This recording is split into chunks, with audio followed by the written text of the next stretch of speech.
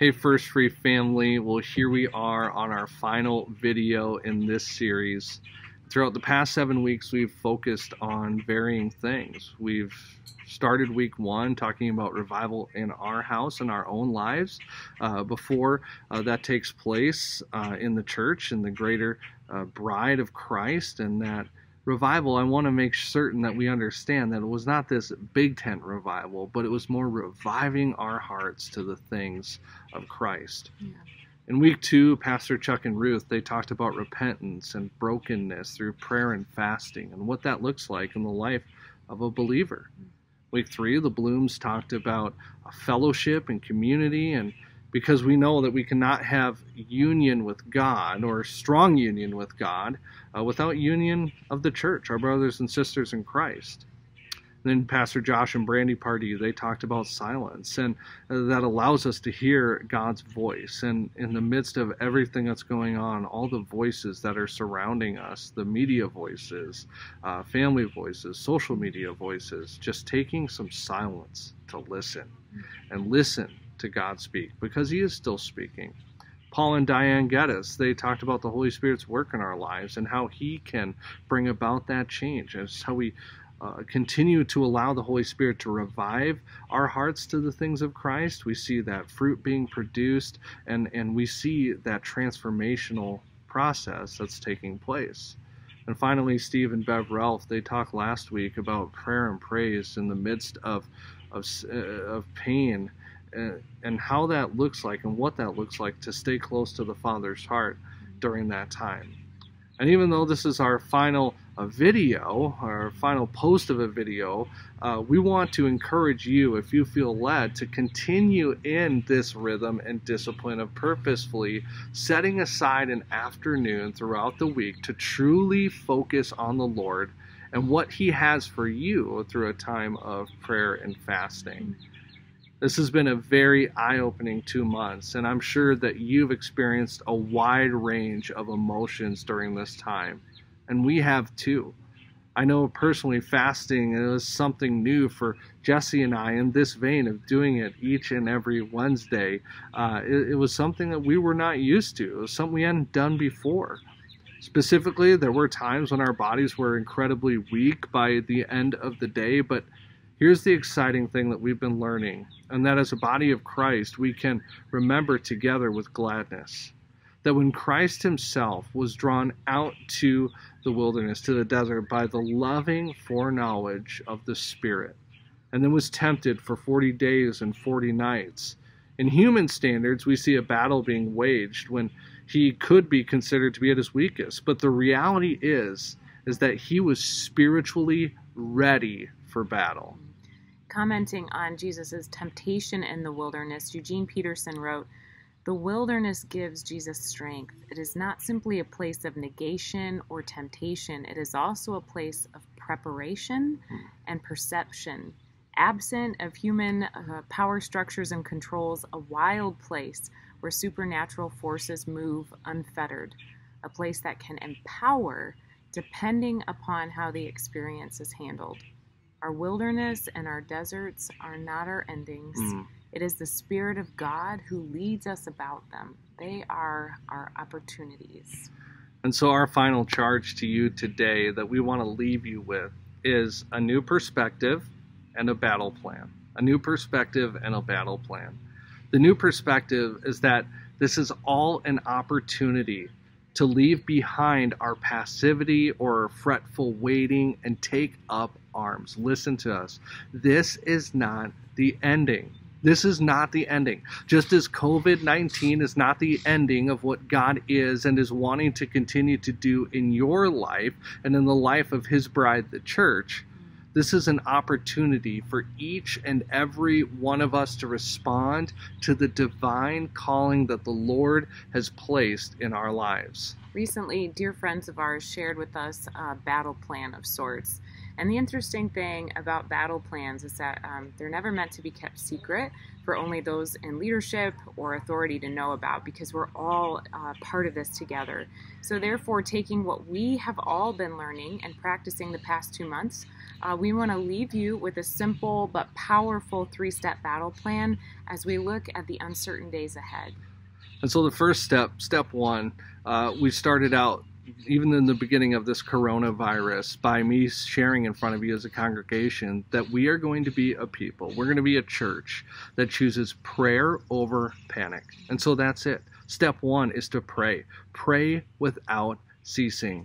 Pray by the Holy Spirit's leading in your life. Name things. Ask God to intervene in those areas for His kingdom and His will to be done.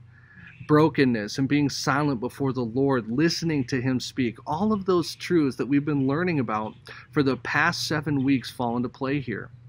Ask for Him to reveal hidden things. You remember that flashlight illustration, a story that Diane shared with you from her own life, and the Holy Spirit revealing those things. Things in prayer that only He can do.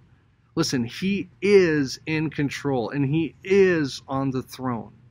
But as Jessi and I have personally been learning, we need to be active participants through what He wants to do on earth. And there is much happening in the spiritual realm that is unseen.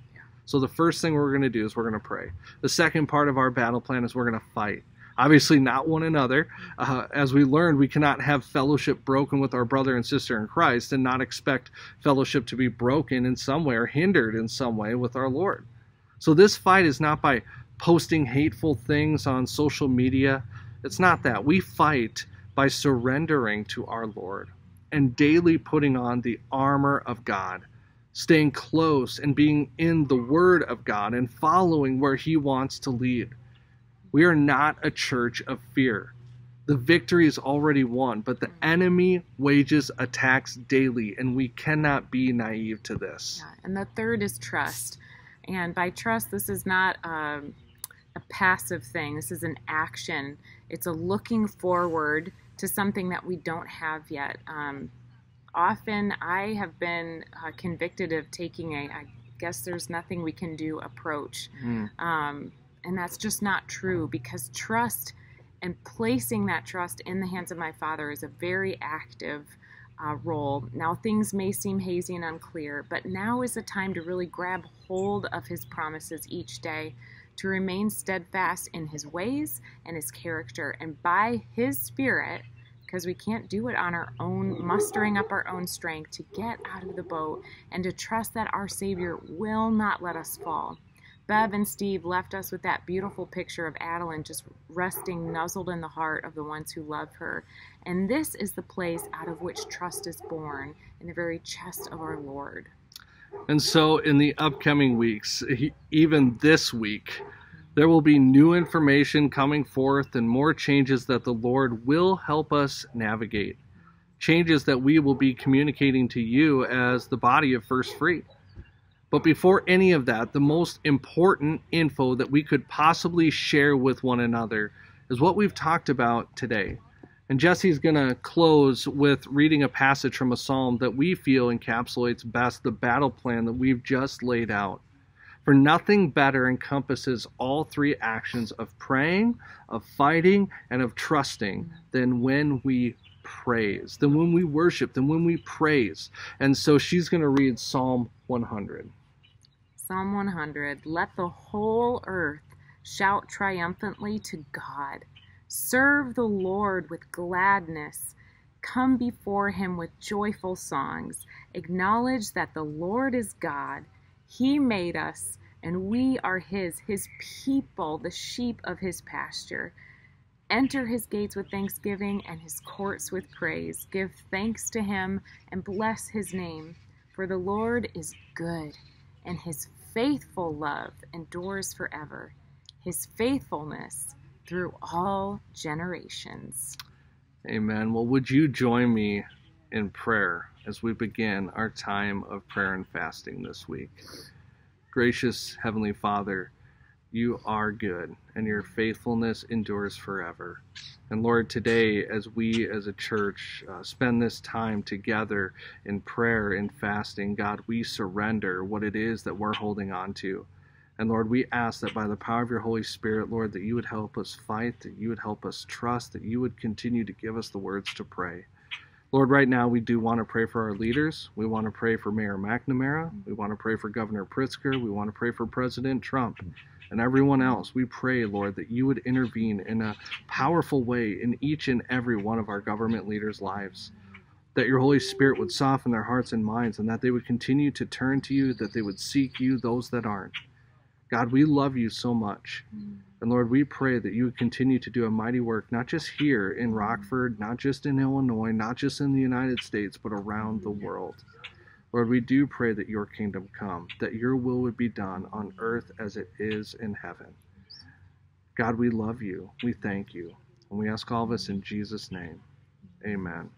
Well, church, we want you to know that you are missed, that you are loved.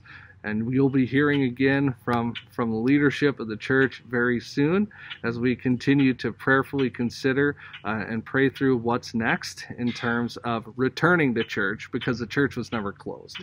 And so we cannot wait to hear and to see what's next on the horizon. We love you. We miss you. We'll see you soon.